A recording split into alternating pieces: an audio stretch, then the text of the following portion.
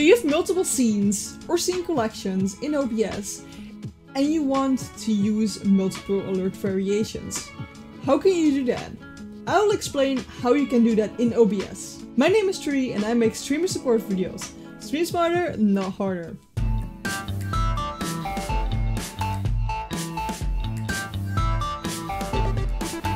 Before we begin, I stream every Tuesday, Friday and Sunday, 8 PM Central European Time on twitch.tv/Trui. So in this video I'm going to explain how you can set up multiple alert variations for multiple scenes or for multiple scene collections. But not only that, I'm also going to explain the basics of setting up alerts. Shout out to Timothy who asked me to make a video about different alert variations for different scenes. If you have a question about streaming or have an idea that I can make a video about, leave it down below in the comments and maybe I will make a video about it. First of all, we need to go to StreamElements.com and log in with our Twitch account. On the left side you will find my overlays. I've noticed that sometimes this menu looks a little bit different. Mine does look like this, but on my other PC it looked like this. We click on the My Overlay tab. Here you can see all the overlays I have made, and I've made a ton. In the top right you can create a blank overlay.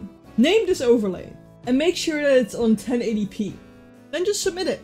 It has appeared here on the left and you can click on the little pencil icon. This will bring you to the overlay editor. Here you can add an alert box. Therefore we need to go to the widgets tab. Here you need to search for the alert box under StreamElements and click on add. Now you have this box where the alerts will appear in. You can make it bigger or smaller if you want. You can see the exact size at the top right of the box. On the left here you can see which alerts are on right now. If you want to turn off alerts, just untick them. If you want to see a more in-depth video about how to set up the follow alerts and the host alerts and everything like that and how to make it look nice, I have another video about that in the card above. So assuming that you have set your custom follow alert and everything like that in here, what we can do now is click outside the box and copy this link. We can post this in OBS itself. You can do that by going to sources and click on the plus icon and then click on browser. Make sure to add a name and click on OK.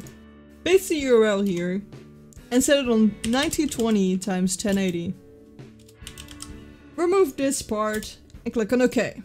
If you want to see if it works, go to this bell icon, hover over it and click on one of these things like follow and it will show you how it looks like and it will also play out in OBS.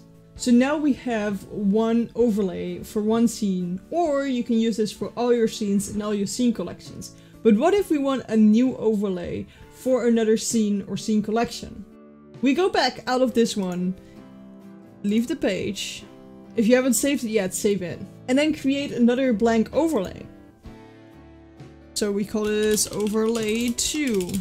And now we can click on the pencil again and basically do the same thing. We go to widgets and add an alert box. We can set it wherever we want and just can tick all the things we want in here and we can change them.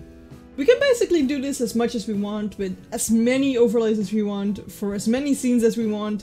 Or we can just use one for multiple scenes by just adding it as a browser source in multiple scenes. This is how you make multiple alert variations for different scenes or scene collections. If you want to know how you can make a shoutout command on StreamElements, check out this video and I will see you there.